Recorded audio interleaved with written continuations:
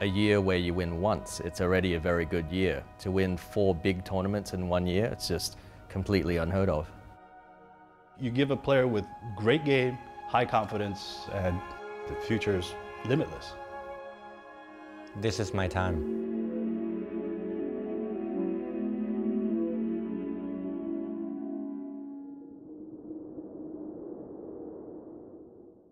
I turned pro when I was I remember it quite clearly actually. It's the day before I turned 15 that we just decided to go for it and to try to improve myself.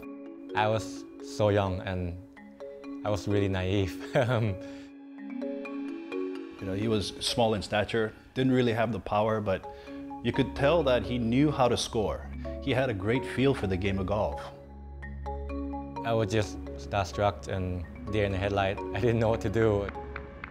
I was just there to try to take it all in, and the rest is history. From an 18-year-old Thai looking for his breakthrough win, Jazz Janewattananond. I know it's funny to say, but we thought he would bloom a lot earlier than he did. We thought he'd be a superstar by the time he was 18, but it wasn't to be. I went to America to do some web.com, and when I came back, I found myself in a position that I lost my playing rights on the Asian Tour. Before I went into a monkhood, I didn't even think I can win an Asian Tour tournament. I just never have the mindset to go and win. It just makes you see things in a different perspective. Golf is not the biggest thing in your life. Not even a month after that, I won my first Asian Tour tournament.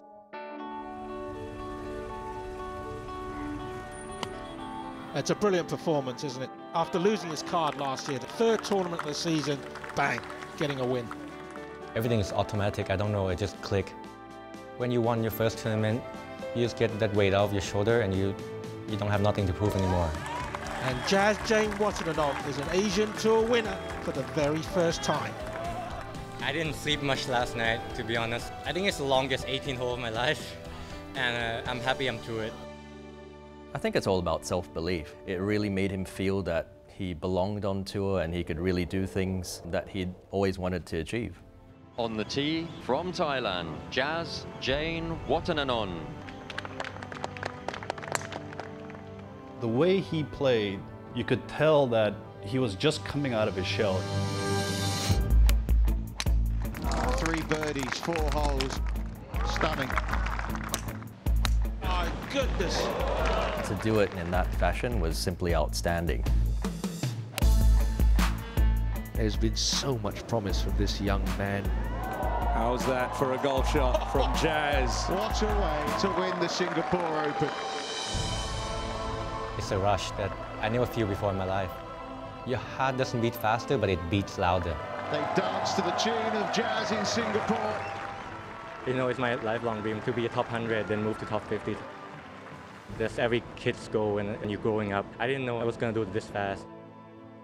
The weight lift off your shoulder, you know, it's done. You got through it and you come out on top.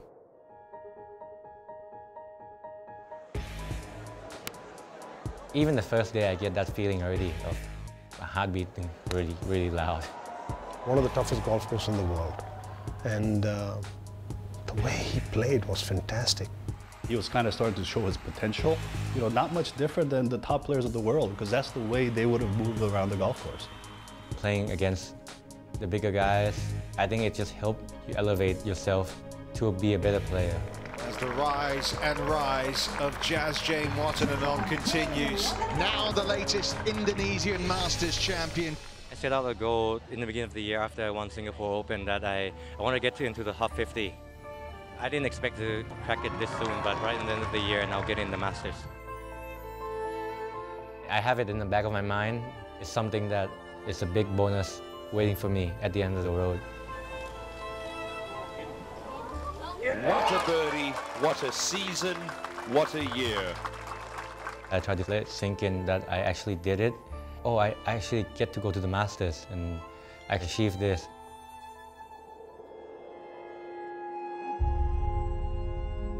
The most important thing about Jazz is his belief.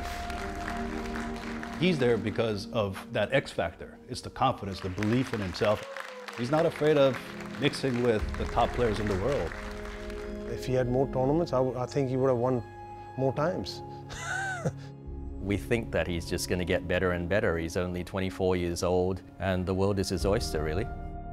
I can't tell my future, but I just have to keep working hard.